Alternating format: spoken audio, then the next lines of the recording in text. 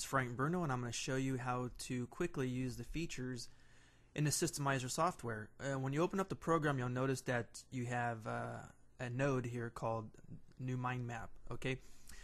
What I like to do is use a scale here. You can scale it up. As you see, you can slide scale bigger and bigger. I like to go 75%. It seems to work real well, and then I kind of close it down. To add a node to get started, right click, add new child, and you can edit the text. My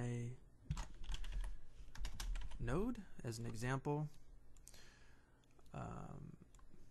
and you can just keep adding nodes if you like,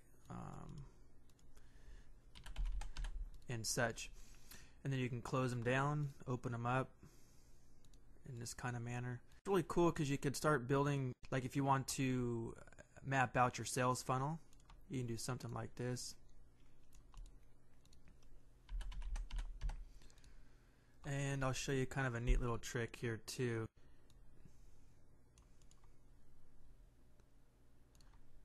To build a sales funnel, you can copy this, paste it there, and you can do something like that, and that's pretty cool. And you click edit, undo there. It gives you, you can put two nodes into one by doing it. It's kind of a trick I actually stumbled across myself, but it comes in handy if you want to do something like that. New node, and you can just do something like that. So that's how you do the node part as far as adding new childs and whatnot. If you want to add some elements in there, you can add a link. Google, and you notice the little green arrow right there. You just click on it and it'll come right up to Google. You can also browse your computer and put anything that you want in there. Just click on the file type, and what will happen is that when you click on the green link, it'll take you right to your file. So if you link to a text file, it'll open a text file. If you link to a PDF, it will open your PDF, and so forth.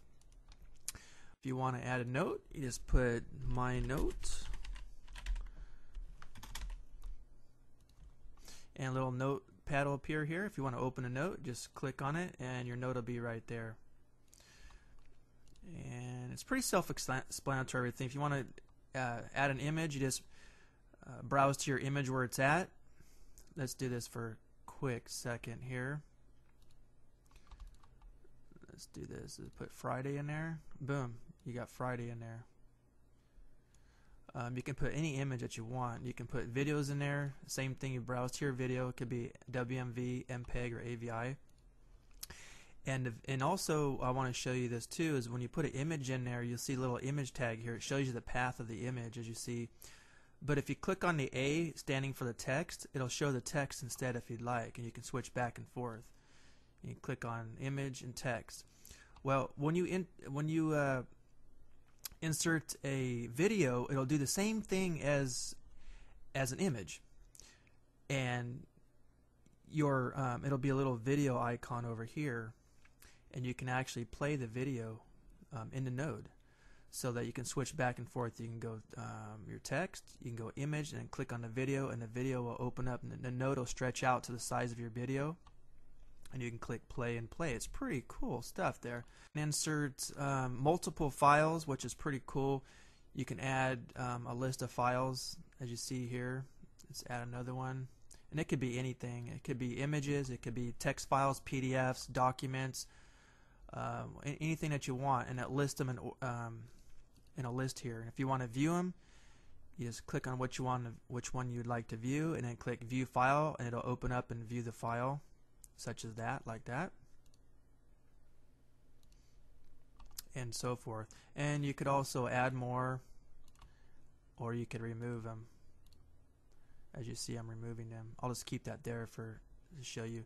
And you see a little paper clip here, and you click on that. That's where your new files are, and it pops open and it has a list of your files.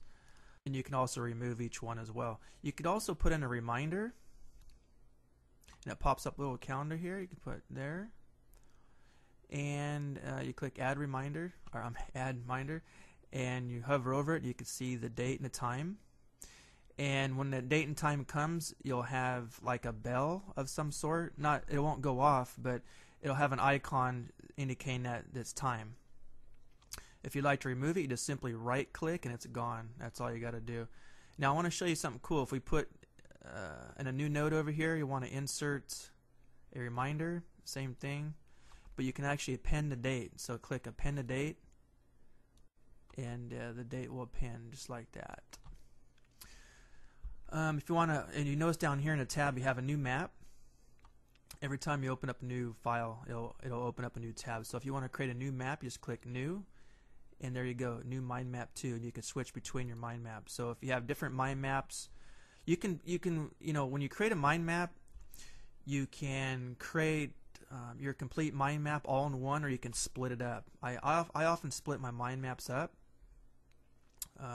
What's really cool about making your own mind maps here is that it can become interactive, where you can just, if you have like a sequence of events that you follow for, like, say, article marketing or video marketing, or you have some daily things that you do, you can just open up your mind map and work off of it. You can just link directly to the websites or files on your computer and just work off this little map here that you make for yourself. Or you can just simply make little maps for mapping out your product and sales funnel, or your autoresponder series, or whatever you want. So let me just go through some quick things here up on the file menu here. It's pretty much self-explanatory. New, you create a new map, open, save as, revert, close, export.